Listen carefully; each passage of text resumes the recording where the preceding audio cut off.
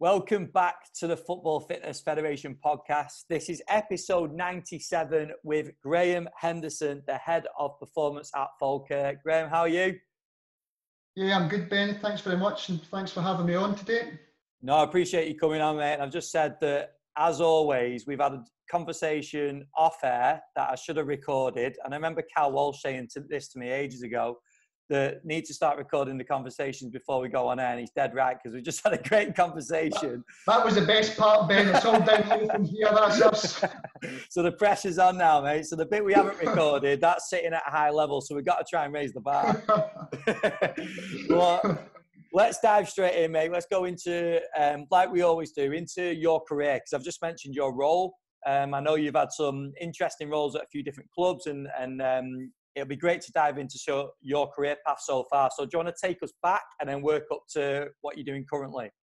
Yeah, absolutely. And, I think for the majority of people in the game, I think we all kind of start off the same. We all want to be a professional football player. That's the dream. And like 99.9% of people, I wasn't good enough to make it. That's the simple answer. So very quickly I realised that I wanted to stay in the game. I wanted to be involved on a daily basis, and that kind of led me into the coaching pathway from an early age, kind of 17, 18. All the way from that early age, I always had an interest in coaching. I always thought coaching would be something I'd be involved in. But then sports science kind of grabbed my attention, and this idea of, how can we make players fitter, stronger, faster? And right away, I tried to marry the two together. And I was very fortunate to start off at my local club here in Scotland at Stirling Albion, who currently play in League Two, working in the academy. And it just, like a lot of people's careers, it became luck. And the first team manager at that point kind of noticed me and, "What are you doing, son? Are you that sports science boy? Right, we need the players to run, in you come." And that was my very first exposure to it. From there, I moved on to a much larger club at Dundee United for my first stint there, working within the academy. Again, it was a different set of challenges because there's a little bit more pressure. Dundee United are a much bigger club. Players there will have expectations and ambitions, even at the young age group, of what they want to achieve in the game. And I learned quite a lot of the softer skills at that time in my career, I thought, in terms of just simple things like organisation and, how to, I thought at that point, put messages across and just kind of deal with players of a variety of different ages, from 12-year-old up to probably about 17, 18 at that point. I recognised myself that I needed a better understanding of sports science, so took a decision to go away, go and do a master's degree, and it's probably one of the best things I've ever done. I really thought that getting that postgraduate level of education and actually trying to think of things from a truly scientific research point and having an opinion on things had a major impact on me. And again, I got a bit of luck at that point. Finishing off the Masters, I managed to go to Partick Thistle and work with the first team squad there. At that point, the club won the Premier League, and what a fantastic experience. I was only, what would have been, 23, 24 roughly at that time. And some of the memories that I've got from that club and what we've done and what we achieved to stay in the league, they'll live with me for the rest of my life. And it's interesting because now I look back, 8 years further down the line, and what a number of mistakes I made, Ben. I'm going to put my hands up and admit it. There was mistakes left, right and centre, because it was truly the first time that I'd worked with first team players, a full-time environment. We had some big names sitting in the Scottish game at that point, of guys that had played Premier League level in England, guys that were Scotland internationals, that had been Scotland internationals, guys that had moved from down south, etc. And what a learning process. But again, for me, it's all been part of the journey. And, it's about taking these points and moving them on as I've got older and as I've moved to different clubs. And from Partick Thistle, going back to Dundee United as a head of medical and sports science at the club. And that became much more strategic and much more focused on what's the overall view of the club and how do we want our players to look from a physical point of view, and You're talking all the way down to 9-year-olds up to the reserve team and guys that are breaking into the first team. So that was an enjoyable role in terms of actually having that strategy, having that overarching view, and putting a philosophy in place. It's probably the first time I've thought about this idea of a philosophy at a club. Moving on from there, the call came to go back to first team level. I had to make a decision, and working at that first team level was something that I felt had a bit of unfinished business. As I've said, loved every minute of Partick Thistle, wanted to get back into it. Had a brief stint at Greenock Morton, then moved on to my current club at Falkirk, where I am just now. And the kind of last part that my career, the last 12, 18 months or so, I've managed to have a role with the Scottish FA and been involved with their coach education programme and having inputs onto the UEFA B licence, UEFA A licence, Elite Youth licences. And I know it's something we're going to talk about later on in the podcast, but again, I think it's great to see now sports science and coaching kind of coming together. Yeah, definitely. And I think it'd be good to dive in. I know we're going to go on to your current role in a second, but just to start with, I think it'd be good to discuss some skill sets you think are important, because you've been at the academy level and then, like you said, you've been at first team level numerous times. What do you think some of the key attributes that practitioners have to develop to work with, first of all, academy players, but then when they go into working with with professional players, if that is something that they want to do? Yeah, I mean, it doesn't matter if you're academy level, first team level, whatever it is you're doing. I think the first key skill you have to have is be personable, and you have to be able to build relationships.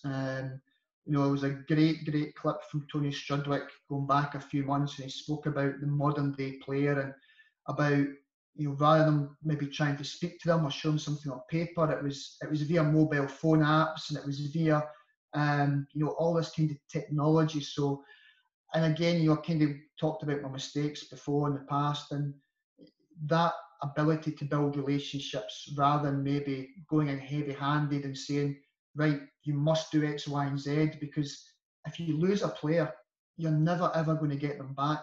And I think it's something that, whether you're a sports scientist, a coach, a physio, a goalkeeping coach, whatever it is, you have to work with people on a daily basis. So for me, that's, no matter what level you're working at, that's a key thing.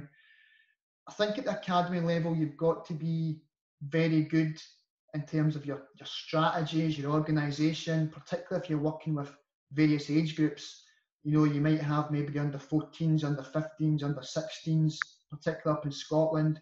You could have the full academy you're working with, maybe different at the larger clubs in England where you're maybe one or two squads. But, you've got to be organised. What is it? Who am I working with today? It's the under 16s. What's their session? What does that individual player need? Right, okay. And breaking it down for those players at that level. Again, I think as society even, we're guilty of speaking to young players and to children as adults. They're not going to understand some of the things that we're trying to get across as adults, and some of the kind of pressure and factors that we know comes with adult life. So it's having that ability to take things and put it into that kind of kid-friendly, a youth-friendly language. Obviously that changes as the players progress and they head towards the first team. Maybe we can be that little bit tougher, and maybe we can use maybe more adult-based terms and learning. But I think as well, the key point, and particularly in academies, and I see it a lot when players come into first team level, what's their experience of sports science been? And if they've had a great experience, it makes our job so much easier. But if they've had a bad experience, or maybe they've picked up an injury, or maybe they've not got on with a sports scientist within their academy setting, you almost have to break that wall down and start again and start afresh. So I think we need to make sure that idea of relationships, that idea of getting players on board and helping to educate them. And go back to that comment for Tony Strudwick, how do we educate players? I could sit and speak to a 15-year-old player for an hour. They're probably only going to take 2 or 3 minutes of that conversation away with them. So what's the key points from that? And again, even at first team level, we don't have an hour to sit down and speak with first team players. Yes, we're maybe a bit more direct, and the demand's certainly a lot more because 3 points are at stake, or there's a cup game, or there's bonuses, or whatever the situation might be, depending on the club you're at. And we kind of touched upon Liverpool in the pre-conversation and the pressure that some of their players were under to win this league this season, etc. But we've got to, again, try and put information across, try and do it quickly, try and make sure the players understand. And it all kind of links back to that knowing your players. And probably the last one at first team level is time constraints. You're very, very limited. The minute a player comes into the training ground, they might have to do stuff for the press, for the PR department. They might have to go and see the physio. The manager might want 5 minutes with them to talk about the previous performance. Then you're doing prehab, then you're on the pitch, then it's lunch, there may be an afternoon session, they maybe have to get away to get kids or do more PR work. So you've got to be very, very good with your time and manage and how you get that message across, because again, that's our role, is to try and help players no matter whether they're at the academy level, the first team level. It's just us trying to support that player in their performance. Yeah, definitely. Loads of people touch on their mistakes on the podcast, and I think we have to. We said it quite a few times that I think people have to go through that, don't they, to experience these things, because that's how we develop as practitioners. But where you're touching on communication being one of the mistakes that you'd made, I think a lot of people, and probably majority of coaches, that's where they will make mistakes of some sort, whether it's communication with a coach or a player, or if you go to academy level, a parent. I think that's definitely like a common one, isn't it, that you learn from, or you have to learn from pretty fast. Yeah, and I mean, I can remember, and it's that communication side and how you deal with players. And I remember being at Partick Thistle and we had a player, and the player's actually went on to have an exceptional career. He's done brilliant, and he hated the gym, hated it, didn't want to do it. And I remember having an argument with him in the gym in front of other players and finding him and saying, no, you will do this gym session. And, I look back now and I think, what was I thinking? What was I trying to do? What was I trying to prove? That, I had to take a different tact with the player. It had to be a conversation of, why do you not want to do the session? What do you feel is wrong with it? Right, okay, you don't like doing deadlifts because you've had an injury. Right, well, in that case, let's change the exercise, or let's try and do something where you feel comfortable, you're going to get a benefit out of it, rather than the two of us just arguing back and forward about who's right, who's wrong. And it's funny because to this day, we have a great relationship, and we're in touch every so often and we talk away, but it's that mistake and that light bulb moment. And particularly for practitioners that are starting out their career, you can't be afraid of making mistakes, because if you are afraid of making mistakes, you're never going to push yourself out that comfort zone, and you're never going to push players into areas where we can get high overloads and we can get that type of adaptation we want. So yeah, it's something you learn from, and like I said, it was a mistake. You learn from it, and touch wood, I've never done it again. So, and that's the most important thing, isn't it? That we learn from them. We can critique our own practice, but then progress it at the same time. I think where you talked about players questioning players' sports science experience or their experience in the gym or whatever, I think that's a great point, because there's loads of players, isn't there, that you'll come across that you get in a gym environment, or you're going to be doing a running drill with them, and they've had poor experiences in the past, but that poor experience has meant that every single gym session is not worth it, or they're going to end up too sore, or whatever it is. So it's a really important role you're playing, isn't it, to educate and find a way of working with them. Yeah, and absolutely. And again, just kind of a couple of examples there. We had, you mentioned the gym. We signed one player from a club, a very high level club, an elite club, and player came in right away. Hi, how you doing? Great, okay. Listen, we're going to start on this program just to get a little feel for how you move, what you do. And have you done squats before? Yeah, not a problem. We've done them. Fine, fantastic. Gave the player the program. Turned my back for 10 seconds because another player had to ask something. I turned around and I don't know what the player was doing, but it wasn't a squat. And it was that moment where, whoa, stop. What are you doing? Well, I'm squatting. Right, put the bar back. Yeah. How you've always squatted? Yeah, I know I've did this for the last 5 years. The bar's uneven, the heels are off the floor, the knees are shaking out to the side. And as you said, what that player's then been doing for the last 5 years, what's actually happened? There's an increased risk of injury, have they developed muscle imbalances?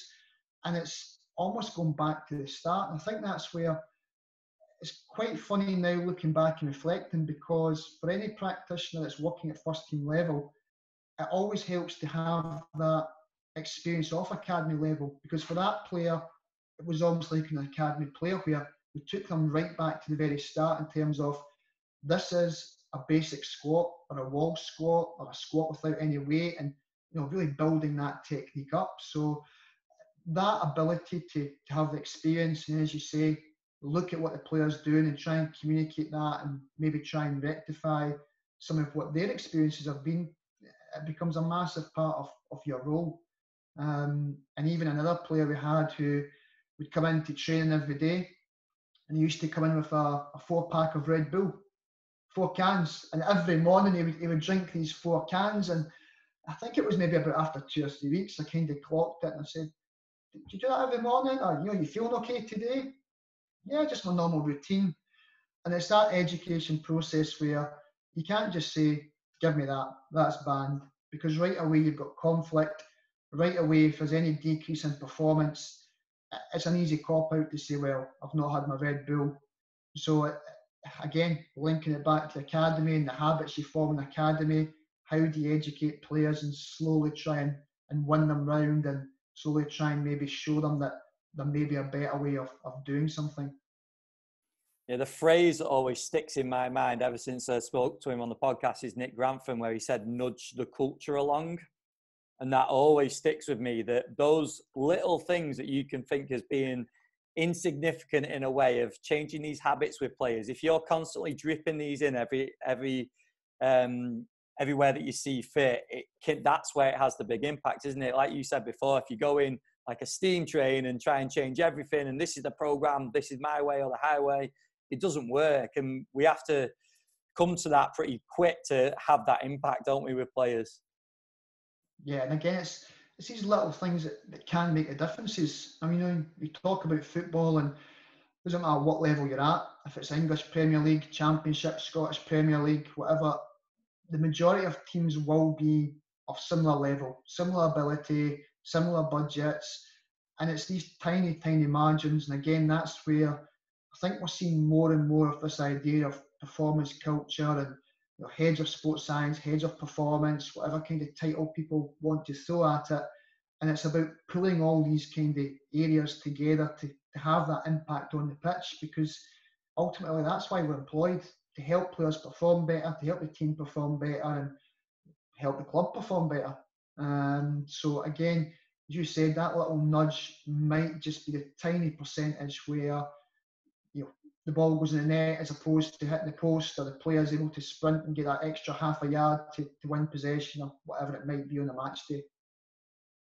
And we wanted to dive into your role. So head of performance at Falkirk is your current title, but I know you've been head of performance elsewhere and worked in numerous different roles, including academy roles like you've mentioned. But we've spoke before on the podcast again about the role of head of performance, and you touched on it a little bit then in terms of overseeing things and making these changes to have the impact on the pitch. But what are people that are not in that role yet and they potentially want to step up to a head of performance role eventually, what are some key things that they need to consider, or key things they need to be aware of in your current role? I think, and I'm sorry, I'm going to go back to this word again, but relationships, communication, dealing with not just your own little sports science furlough becomes vitally important. Again, Scotland, what's different, we have smaller budgets, we have obviously less income, less money, less staff than some of the bigger clubs down south. But within a performance role, I've got to deal with the management team on a daily basis, discussing what's going to happen on that day, discussing various players, whatever it may be. So that's one form of relationship. Then got to work very closely with the head physiotherapist, and maybe looking at player availability percentages and injury rates and what can we do in terms of that. So that's another relationship, and it's almost a different skill set, because with the management team, we're talking in a technical, tactical, everything just solely on that pitch for 90 minutes. With the physiotherapist, we're talking more from a medical standpoint in terms of injuries, injury prevention, player wellness, availability. And one of the key things, and again, it's something that maybe the pennies dropped for myself during my career, is the relationship you have with the board and the directors, and particularly the finance director. When you need money, you've got to chap that door. But how do you get that message across? And I can remember going back to the early career and the mistakes I made, and I remember producing a GPS report. I think it was maybe about the second or third day we'd got a GPS system into the club. And I kid you not, Ben, I think it was about 125 pages. I must have just went for the biggest report, hit print, and says, "Yep, that's the one. Great. There you go, Gaffer, read that." I think he got to about page 1 and then binned it. But, it's the same with board members. How can we break down what we actually do? And some of the stuff that I've been doing recently, and I think it's a really great tool, is this idea of player availability and player percentage availability. And, again, looking at our squad, percentage availability last season was somewhere around about 91%. So that means that 9% of the time, players haven't been available. So actually, what does that equate to in terms of our budget? How much are the players earning? How much are we paying out for players that aren't any use to us at that point because they're injured? They're not going to have an impact on the pitch. And it's that kind of powerful message where going to the finance director and saying, look, we have spent X amount in wages on players that are injured. If I can get 10% of that back to invest within, whether that be equipment, whether that be staffing, whether that be education, we train a 3G pitch every day, so whether that be that upgrades to that, whatever it is, then that becomes a key part of the role. And you really have to be able to work between all these different areas and factions and think, right, how do I communicate with that person? How do I communicate with that person to try and get my message across? And players is a key one. I've spoken about all these different people, but at the end of the day, if we can't work with players, we're not going to get anywhere. We're not going to get any type of success. So what I say to the finance director will obviously be a lot different to what I say to the club captain, or what I say to one of the young players that's just trying to break into the first team, or so on and so on. I think that's a great point. I love the language to the directors, and that's so important, isn't it? Knowing your audience, like you say, the way you just said it there, the way you speak to an academy player is different to a first team player, and first team player different to a manager or a coach, and then that'll be different to the directors. And you've got to understand who's in front of you and what they want to hear as well. Like you talking about how much it will cost the club for a player being off the pitch makes complete sense to someone sat up in a boardroom, rather than you getting out a graph and showing player availability and not giving the context to that person, isn't it?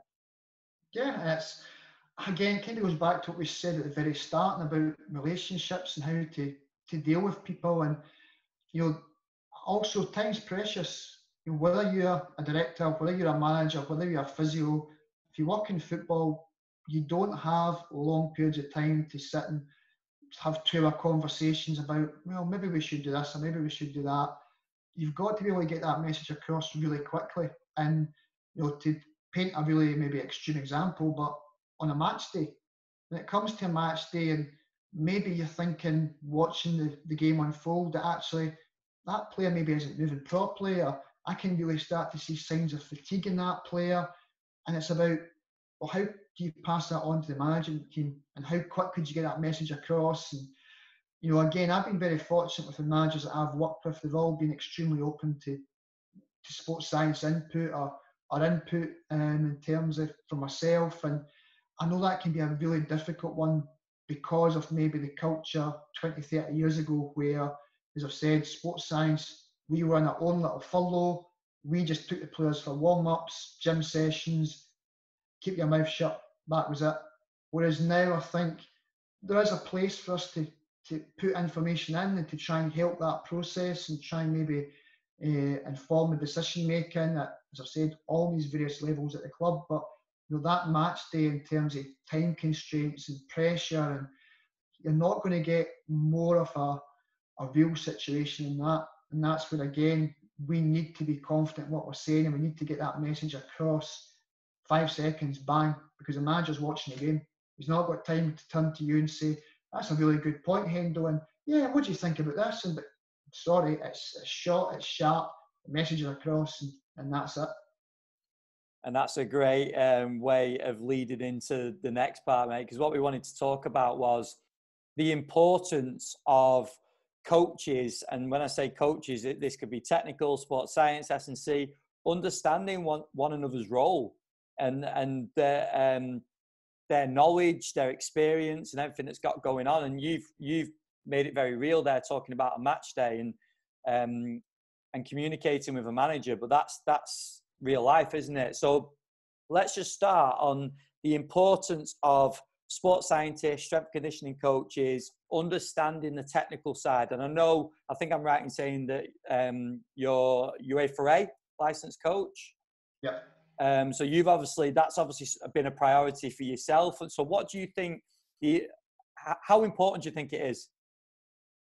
I think the way the game has progressed, and the game's only going to keep progressing and moving forward and becoming faster, and we're going to have more kind of ideas about tactics and everything else from coaching staff. I think it's essential, and I think that we could have the greatest sports scientists in the world, but if they can't actually link what they're trying to do to the game of football, I don't think they're going to be very successful within football.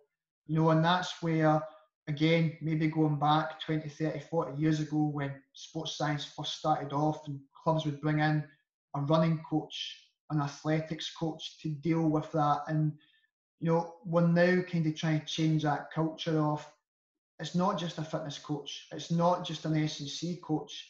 And that's part of our responsibility as well. As practitioners, we need to go and learn the game as well. It shouldn't always be a case of, oh, you know what, I've got my master's, I've got my doctorate, I've got basis accreditation, whatever it is. Yeah, I'm able to go and work in football.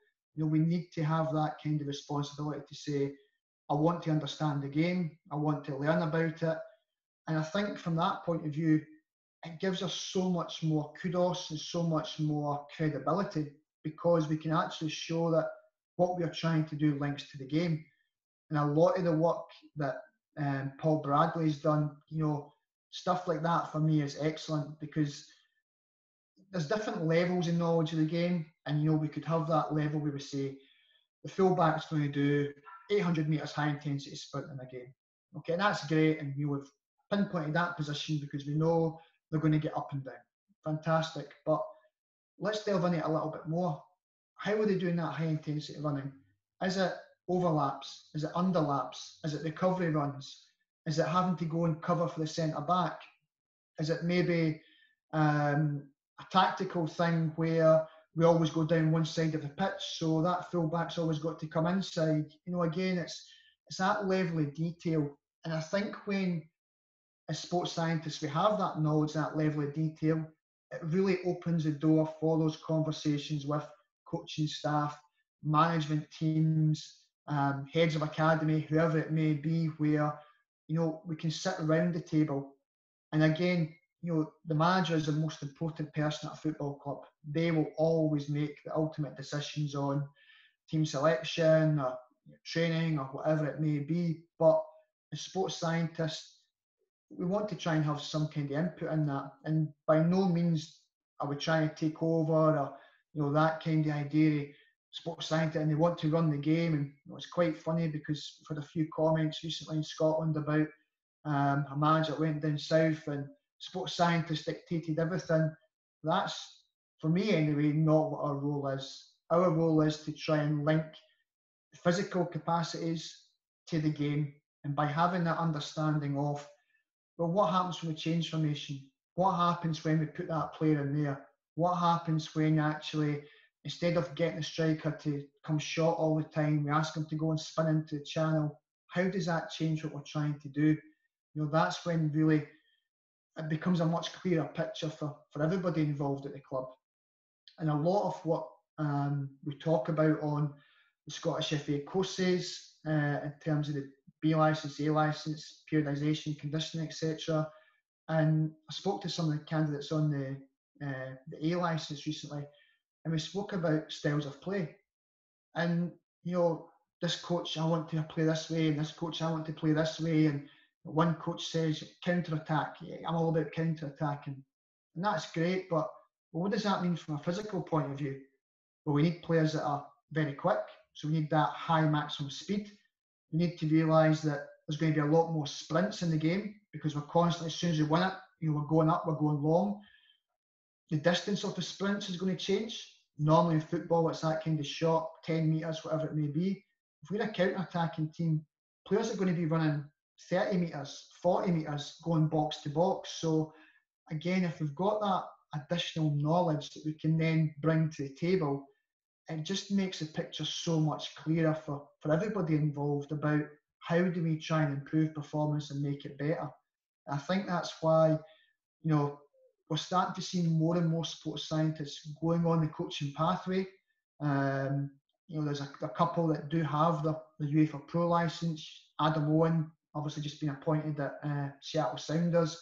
He was maybe the kind of the leader, the trailblazer in terms of going through that coaching pathway alongside sports science. But I think the more and more as time goes on, more sports scientists will look to go and do B licenses, A licenses, whatever it may be, to kind of cover that gap. And just your opinion on that, what sort of level do you think they need to go to? Like, do you think A license, the coaches need to go to A license, B license? This is just my curiosity, really. I think it really depends on the individual himself. I think we all have a knowledge of the game, no matter, if we've watched the game of football, been involved in it, everybody's got an opinion. But again, it's about, well, actually, how much more knowledge do I need in my role? I would certainly think that moving forward, I would encourage practitioners to at least try and maybe go and achieve a UEFA B licence, because having been involved in the courses, it does give a really good grounding of that process of putting a training session on, looking at the tactical themes, thinking about, how do you engage with fellow coaching staff members? How do you then try and get that across on the pitch? Because again, although we say we're sports scientists, or practitioners, or performance coaches, whatever, think how much time we spend on the pitch delivering. We do warm-up sessions, we maybe take fitness sessions, for want of a better term, we do individual sessions, so we are on the pitch quite a lot delivering, so it makes sense to have that grounding. My plan, I eventually would like to do my UEFA Pro licence. That's the kind of end goal for me, and that's just because I want to learn more and more. I want to develop more, I want to get as much knowledge of the game as I can, but that might not be for every sports scientist. It's just about having some level of knowledge, and I think a lot of people would go on a B licence and actually enjoy it and think, you know what, that was brilliant. And again, one of the things that Scottish FA do really well is that they bring people together, and there is coaches from America, South Africa, China, all different experiences, all different backgrounds. You've got people that have won Champions Leagues that are on these courses. You have people that are working at grassroots clubs, and just to kind of actually hear out with your own club, I work at Burnley, or I work at Norwich or Wolves or whoever it might be, and that's all I think about. Well, actually, what's happening at a club in Australia? What's happening out in America in the college system? Right, that's interesting. Can I then bring that back into sports science at my own club? It's good from that point of view as well. Definitely. No, I was just intrigued, but I think that's a great answer. Like, people need to experience it, don't they? And even if it just justifies the reasons why you do things, then surely that's as good a reason as any to go and do these things. And if it questions your practice, that's a good thing as well. Yeah, 100%. Again, I'm sure maybe a lot of people listening to this have heard the comment before from a player as well, but what do you know about football? And right away, listen, I've never been a player, but actually I've went and done this bit, I've got a coaching qualification. So it just gives you that little bit more, as I've said, kudos, a little bit more backup that what I'm saying does link to the game. No, definitely. And then just to switch that in terms of the importance of the technical coaches understanding sports science. And I know that this is a completely different debate in terms of we've got UEFA A, UEFA B on the coaching side, and on the sort of sports science S&C, there isn't that sort of pathway there yet. And I know there's a lot of people doing a lot of hard work to try and get something in place. So hopefully in the future there will be. But what do you think in terms of a technical coach? What does their understanding of sports science have to be?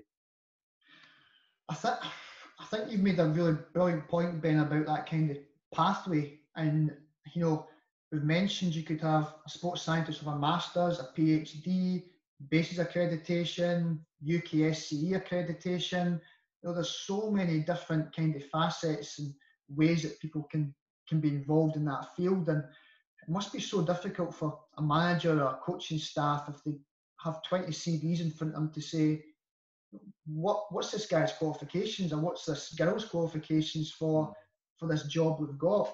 So just kind of to go that point first, I think you're spot on, and hopefully there is going to be things come out, and I think maybe UEFA might get involved and we might have some kind of fitness coach award or whatever it may be, but just kind of to have that stamp. And I know bases are now really coming into the fold, and that's great for us to have as practitioners, as that kind of rubber stamp. So I think that's something that hopefully will happen very shortly, and maybe will help the staff from the coaching side of the game. But I think it's encouraging as well, as I've said, that some of the coaching courses, and it's not just Scotland, but obviously I'm talking about that from being here, but FAs are starting to see that coaches need this understanding. They need to have a realisation of sports science can have an impact on the game. It's not suddenly going to change a player from a £2 million player to £120 million player, but it can have that impact where we can get more out of the player because what they can do physically, the ability to use their body, whatever it may be.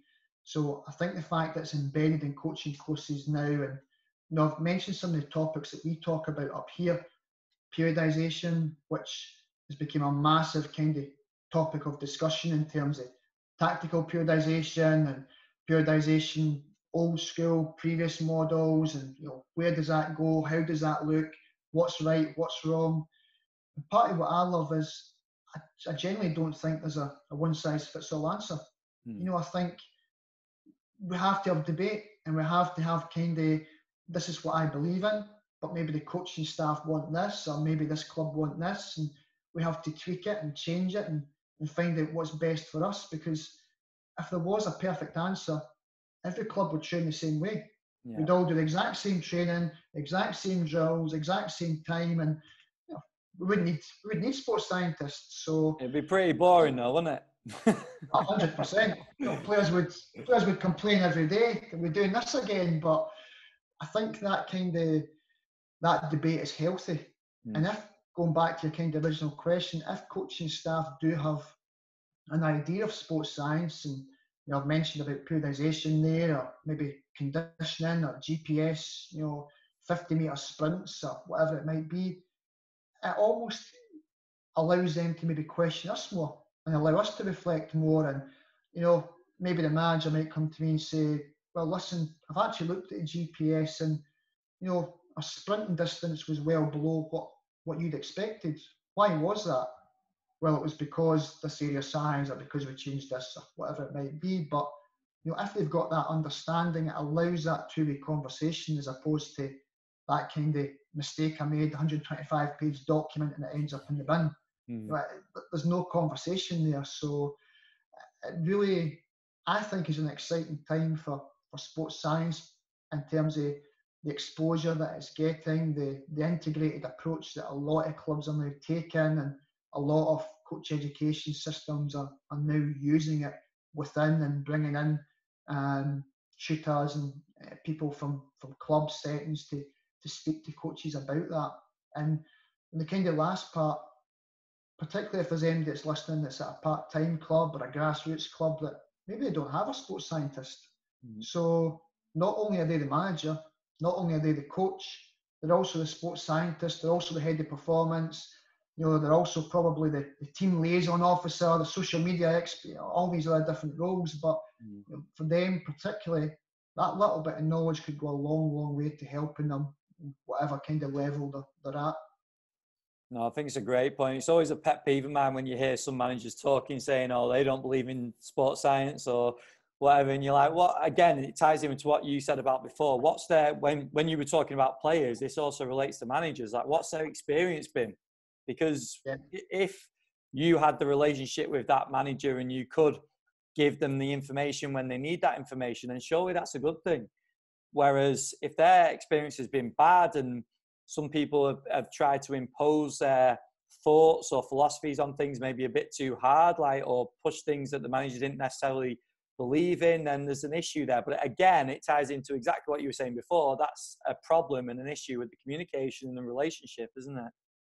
But I think as well, that point being about that kind of manager that comes out and says, I don't believe in sports science or I hate it or whatever, but that term sports science, it could mean so many different things. And, if you were to sit down with that manager and question them and say, okay, that's, you don't like sports science, that's fine, 100%. But, well, how do you plan your training? Well, on a Monday, we do this, on a Tuesday, right? Okay, so that's periodization. That's a part of sports science. And how do you work out, how long do you do your possession 8v8 for? Well, I do it for 2 minutes and I get a 1 minute break. And okay, so you're working off energy systems there and conditioning work. So that's sports science. Okay, and what food do your players get after games? Oh, well, they get this.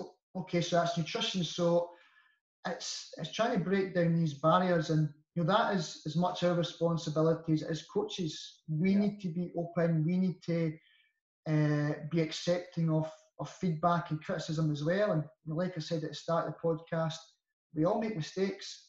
And we make mistakes. Managers might have a go. They might shout at us. They might, say unpleasant things in the heat of the moment. But you just got to take it and say, yeah, fair enough. Next time it's got to be better. Or next time I need to make sure that it ties in with whatever the session is, or whatever the issue might be. It can't just be one way. It's got to be a two-way street where we have to be open to criticism and feedback and just accept at times it's a gaffer's choice, and that's the way it is. No, definitely. And just a final thing I wanted to touch on, because I didn't want to miss this out, and there's loads of areas that we could go into with yourself, and I really appreciate you being so open on everything, Graeme, because I think there's been some great information in there. But I think this will tie in with a lot of coaches, whether they're in a part-time role, like you said before, whether they're at an academy, budget constraints. And I know it's something that you guys face up there, and a lot of people are in that same sort of situation. I've spoken to a lot of people that are going through this same struggle, and especially now, I think after post-COVID and clubs, we've already seen clubs have openly come out and said that they're financially struggling. So I think coaches are going to have to get used to some of these extra challenges that they're facing. So what are some considerations that we need to make as a head of performance, as a sports scientist, in terms of not relying on too big a budget? Yeah, I mean, again, budgets are always going to be something that we just simply have to deal with. And I kind of spoke earlier about that conversation with the finance director, whoever it might be at the club. And it's something that we always want more. We always want more money for the latest piece of equipment or to buy in expertise or whatever it might be. And the key thing for me is we've got to prioritise, and we've got to say, right, I want this wish list of 10 things, but actually, what is going to get me the best bang for my buck?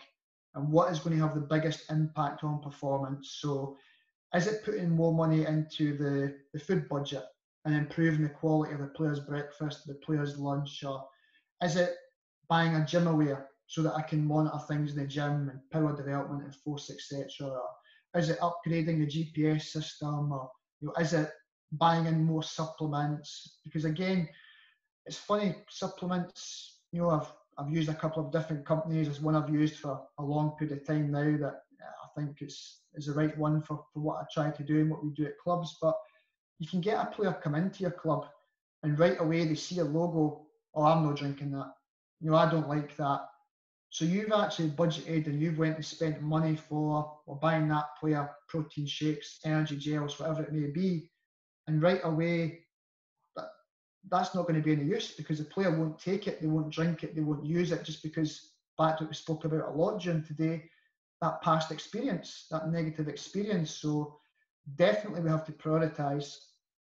One of the things that I've been very fortunate about with my career as well is contacts, and actually going out of your way to go and speak to people and communicating with people. And I've been fortunate enough to visit a lot of clubs down south, see what they're doing.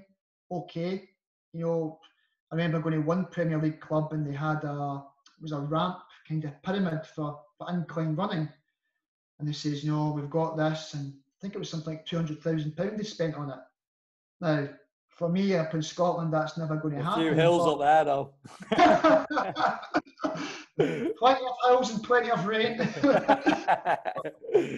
Again, you're thinking, wow, that's a lot of budget. But as you said, Ben, right, thinking cap on, actually not far from where we train, there's hills. I've just saved myself 200 grand. Excellent. Now what can I spend that money on? And education, you can't put a price on education. And for me, it's about working smarter. And I'm very fortunate. I've got good relationships with quite a lot of sports scientists and people like Ian Call, who I know you had on your show a few months back. But speaking to these people, getting ideas, how do they do it at their clubs? Right, okay, well, I can't afford that, but actually, right, I might do it a different way. And I mean, one example of that is health and wellbeing apps. And again, you can go out there and you can spend thousands and thousands of pounds a year to go and have your app and get players to enter data. We don't have that budget. So I've had to go away and create my own app. I've had to do it using Google Sheets and Google Forms. And again, that's money that's been saved into the budget, so we can then spend it elsewhere. And it's not just practitioners in the field. Go and speak to universities. What's your local university? What equipment do they have? What kind of partnership can you build with them? Because you'll tend to find that they'll have equipment to measure VO2 max, they'll have biodex, they'll have King Kongs, they'll have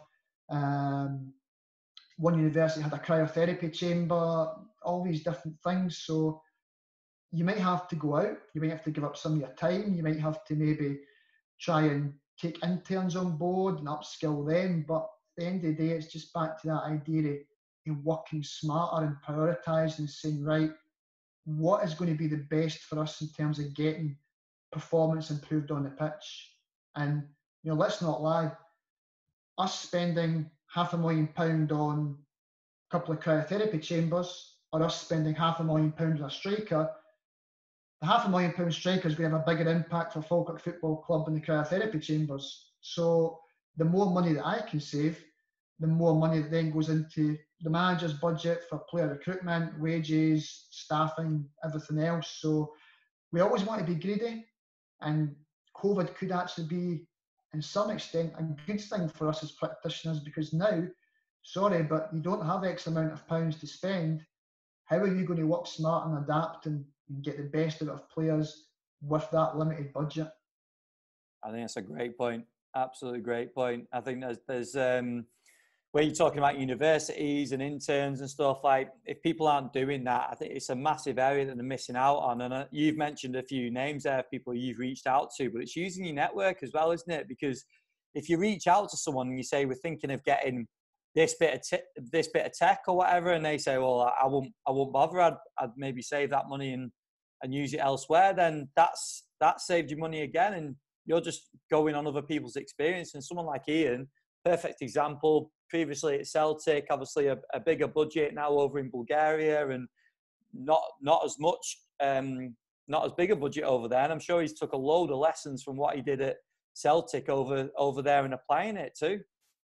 Yeah, and again, I think it's brilliant to see things like this, Ben, where we have a sports science podcast, whatever you want to call it, where maybe people haven't heard the name Ian Call or whoever it might be, and it allows people to open that door. And again, I go back to kind of bring it full circle, the start of my career. You just had to go and try and approach people, and listen, 9 times out of 10 you didn't get a response, or maybe, sorry, I'm too busy, or look, you can't come into the club because of X, Y, and Z. And that unfortunately will be the situation now with COVID and the strict criteria and rules we'll have for people coming into clubs. But we've got to be more open in terms of sports science community and how we work with each other, and again, open with coaches, open in terms of coach education and everything we do. And I think if we can come together and do that, then there's an exciting future ahead for the sports science role in football, and where the game will progress to in the next 20, 30 years. Yeah, fully agree. That's awesome, mate. I think we got through some good stuff there. I really think there's some great takeaways from everything we spoke about. So I appreciate you coming on and giving up your time, because I think there's some top stuff in there, Graeme. But do you want to just give us some contacts, some places where people can get in touch with you if they've got questions or anything they want to reach out? Yeah, probably the best one, Ben, is just via LinkedIn. Just Graeme Henderson on LinkedIn, Graeme. That's the funny Scottish spelling we've got, But anything on LinkedIn, if they want to drop me a message on that. One thing I don't have is Twitter. I've never ever been into Twitter for some reason. So if they want to go on that, or if they want to get in contact with Falkirk Football Club to get in touch with myself, then obviously that's an option as well. And like I've said, I think anybody that is listening, I would fully get in touch with the Scottish FA regarding that kind of idea of going on coaching courses and trying to upskill their knowledge, particularly just now. People can't do a lot because of the pandemic and the restrictions, but the association are doing a great job putting out coaching courses via Zoom. So it's a good chance for people to have a look at those. Brilliant. Yeah, and if anyone wants to reach out to us as well, we can always put them in your direction too. So I do encourage people to get in touch. It's always great to hear takeaways and what people have taken from the episode. So, but again, massive thanks for coming on, mate. Really appreciate it. And hopefully we'll catch up soon. Perfect. Thanks for having me, Ben. Like I said, thoroughly enjoyed it. Thanks, Graeme. Cheers.